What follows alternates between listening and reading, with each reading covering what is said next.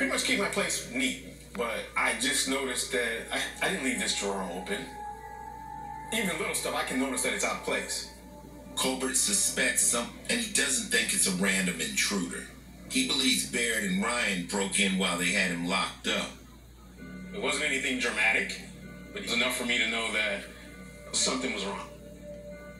There were no charges filed against me, but even if there were, the bottom line is that that was way, way, way beyond the scope of what they should have been doing. Colbert knows his rights have been violated, and he isn't one to let something like that go. The next morning, he walks back into the 39th precinct and files a detailed complaint against officers Baird and Ryan. Because I knew that the events that occurred were very egregious. And my mindset was to go in and achieve some form of justice. It's an act of bravery that's about to untangle an intricate dark web of deceit and corruption. When you're at war, sometimes you have to come face to face with your enemy. And that's the bottom line. In 1991, Williamson is a rookie agent in the FBI field office in Philadelphia. There was an agent, an older agent there, who seemed to just take me under his wing. He walked by one day, and he takes this file and he flops it down on my desk. He says, "Hey kid, take a look at this." It was a complaint lodged by Arthur Colbert, a young African-American man who was a Temple student who was accused of being somebody he wasn't, and he had been beaten and roughed up, and he had suspected that these police officers had made entry into his home. So it had all kinds of hallmarks of a real issue. Philadelphia police looked at it and sent it down to DOJ to close the case because it didn't seem like there was enough there to go forward with it.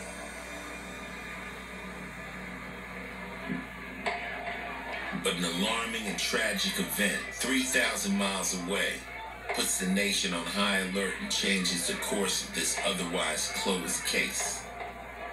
Just 7 days after Arthur Colbert files his complaint, the horrific images of Rodney King being beaten in Los Angeles captivate and shock the country. Across the nation, all eyes are on police officers and their behavior. In Philadelphia, the murmurs of police corruption become cries for justice. Well, police were very much under the microscope with this story. Things that may have been ignored or accepted by residents were no longer being accepted. In fact, police corruption in the city goes back decades. From the 1924 probe into 30 corrupt officers, to the early 80s indictment of 3 police superiors for bribery.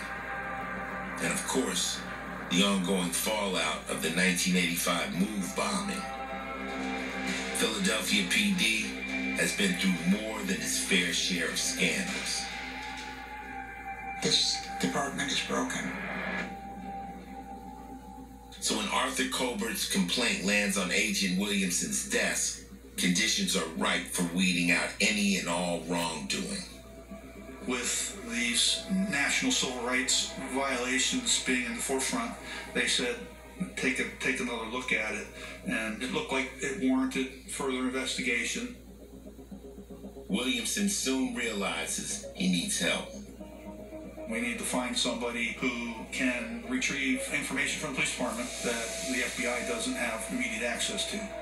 Enter police detective James Dambeck. One day I was told that you're going to be assigned to the FBI to work a civil rights case. But then they told me it was about police officers. I had never investigated police officers before. It needed to be done. It's not a job that you relish. There's no relish in investigating, the police officers. He was very familiar with all these officers. His office was literally on the floor above the 39th district. So he would see these guys every day. He was intimately familiar with the procedures that police officers follow. So it's a tremendous asset to me and the FBI. One of the first things Williamson and Danback do is interview Arthur Colbert. He was forthcoming, candid, answered our questions. He told us that at that time, Jack Baird and Thomas Ryan took him to an abandoned building, a drug house, and beat him, played Russian roulette with him, trying to get him to admit that he was a drug dealer named Hakeem. And he was a decent guy. He was just a nice, normal gentleman. Never had a record at all. We truly felt bad for him that he had been victimized. But feeling bad isn't enough. Williamson and Danback need to make sure that Colbert's story rings true. And if it is, does that mean Baird and Ryan are regularly beating, detaining, and pulling guns on innocent civilians? Civil rights cases are really hard to prove. Oftentimes they become a he said, she said kind of a thing.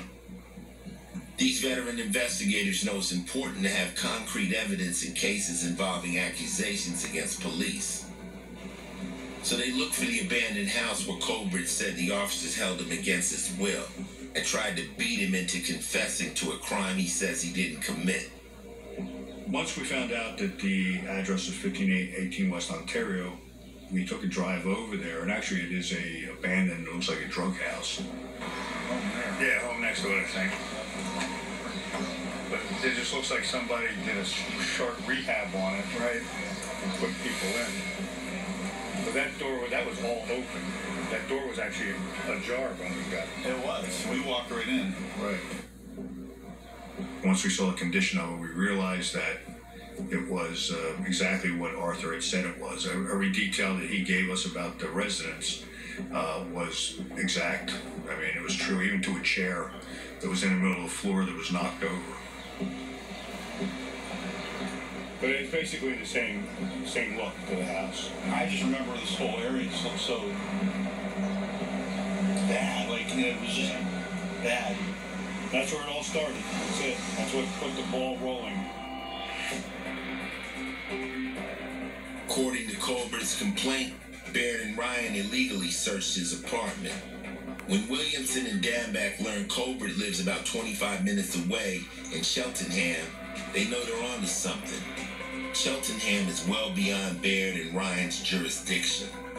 Philadelphia police officers patrol Philadelphia and respond to crime in Philadelphia, but they don't patrol over there. It's just not done.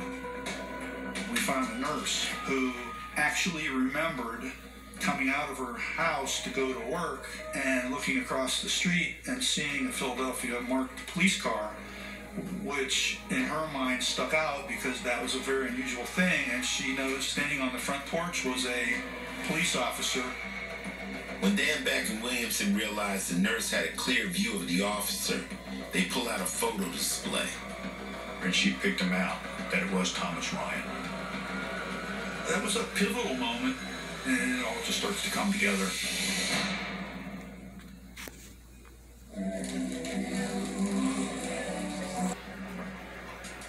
FBI agent Jim Williamson and police detective James Danback have corroborated much of Arthur Colbert's account of what happened to him the night of February 24th, 1991. They also have proof that officers Jack Baird and Tom Ryan abused their power and operated outside the lines of justice. But is this just an isolated case of police misconduct, or is it more widespread? Williamson and Danback turned their attention to Baird. I think we reviewed something like 14 different performance reviews, and his performance reviews were all indicated that he was a highly effective police officer. But when you look at this individual, he had an extraordinary number of complaints lodged against him from citizens that he had come across. Those complaints date back nearly 10 years. We found out there was over 23 complaints against Jack Baird. If you're doing your job, you're going to get a complaint. I mean, even I've had a complaint. But that number was high, The recurring theme of those complaints, a lot of them were physical violence. And, you know, when you start to look at Arthur Colbert's allegations and then look at the litany of complaints against him, you start to see this pattern tended to lend a lot of credence to what Arthur Colbert had alleged.